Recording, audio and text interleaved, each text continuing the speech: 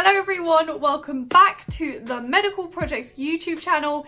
If you are new around here, hello, my name is Olivia. I'm a second year medical student at King's College London, and here on the Medical Projects YouTube channel we create videos every single Tuesday offering the best tips and bits of advice to boost your chances of getting your dream place at medical school. So if you do like the sound of that, or if there's any content you would like to specifically see, make sure you subscribe to this channel, turn on the notification bell so that you can be notified every time we post, and leave us a comment down below if you'd like to make any video requests. So I know a lot of you guys are fretting about interviews, and that content is well on its way. It's in production, it is coming your way starting next week. But today we thought we'd cover a topic that, let me just say, might well come up in interview, because I've heard some friends who have been asked this question before, and it's something I would have definitely had no idea about if I was asked it. And that is all about how you go from being a medical student to a top consultant.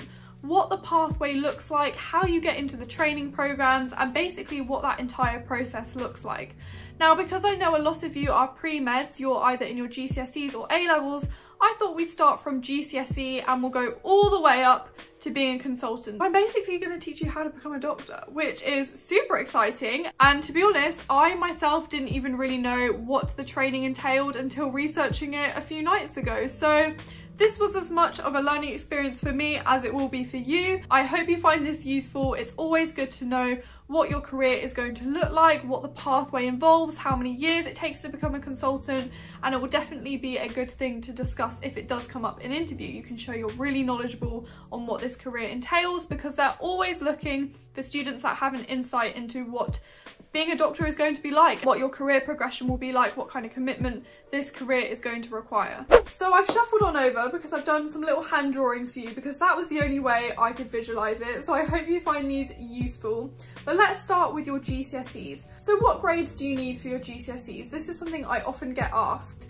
And looking online, it seems like you need at least a grade 6 in English, maths, and your 3 sciences. So I believe that's a grade B minimum, although it's worth noting that a lot of applicants will be having A's and A stars. So basically aim for as many A's and A stars as you can get in your GCSEs. Your GCSEs take 2 years to sit, and before you know it, you'll be in A levels, and it's quite stressful in A levels. So what A levels do you need in order to apply to medical school? Well, unfortunately, you're going to have to do chemistry.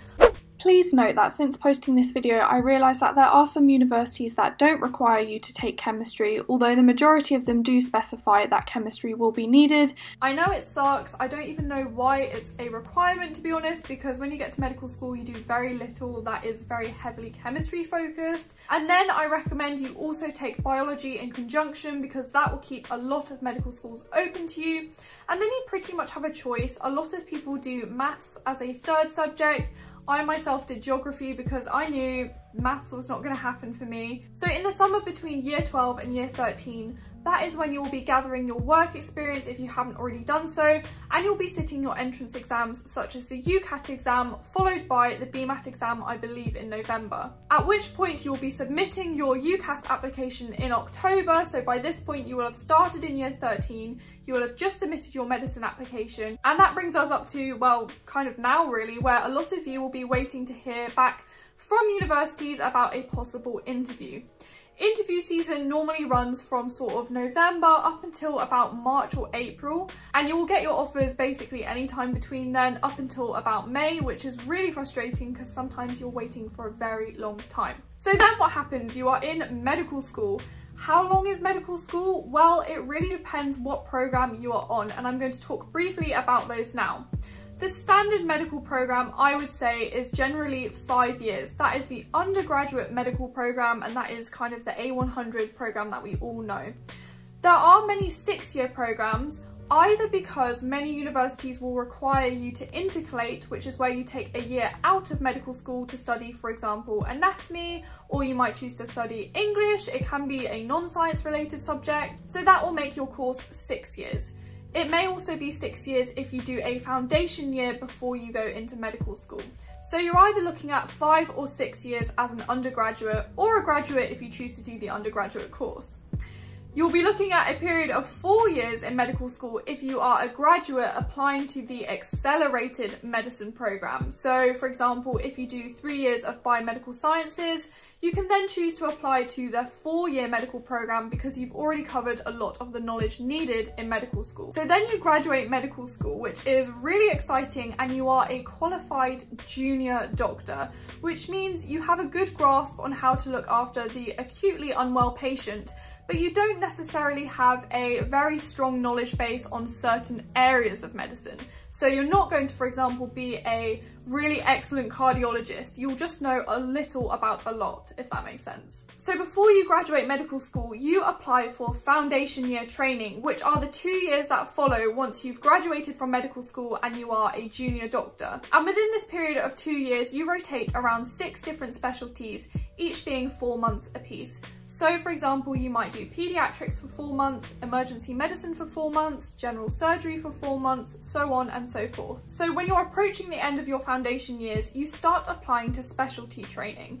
And that is where you say, you know what, I'm a general doctor right now, but I want to be an anaesthetist. So I want to study anesthetics, I want to be involved in surgeries, and that is the specialty I want to do. Now, when it comes to specialty training, depending on the specialty you want to do, you'll either be in one of 2 programs. Either a run-through specialty training program or an uncoupled training program. And as I said, this is dependent on the specialty you want to do. They are already predetermined and you have to go down the route that your specialty says you have to do. So the names are kind of indicative of what the different pathways entail, but basically with uncoupled training specialty programs, you have to submit 2 separate applications.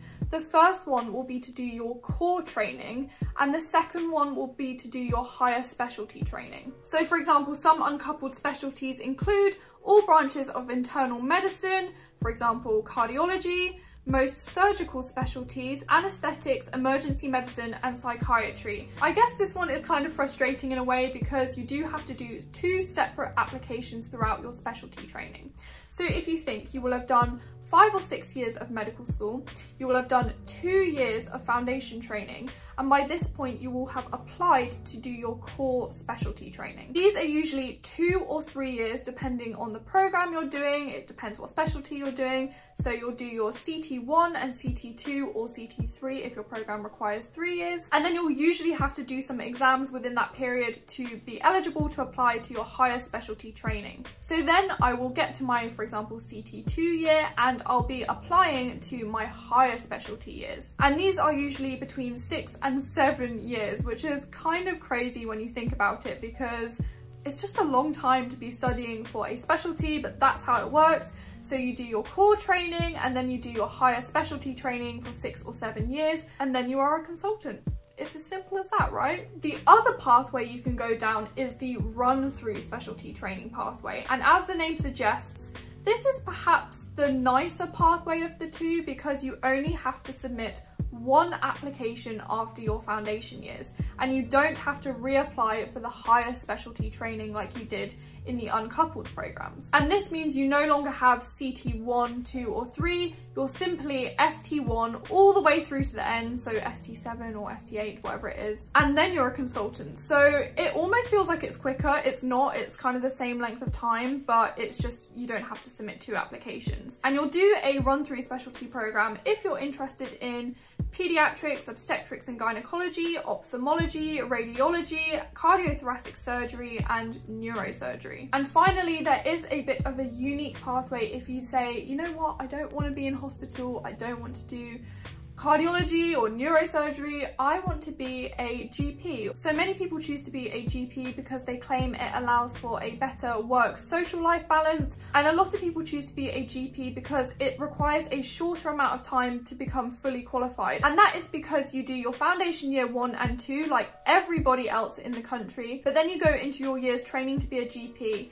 and that only takes 3 years as opposed to the kind of 8 or 9 years that it takes to be a consultant in other areas of medicine. So I think it's really interesting looking at the different pathways. I had no idea there was such a thing as a run through and an uncoupled pathway, but you know, I think if this comes up in interview, it's definitely a really good thing to mention because it shows you're really knowledgeable on how your career progression is going to work as you study medicine and work towards becoming a consultant. Medicine is a really long career.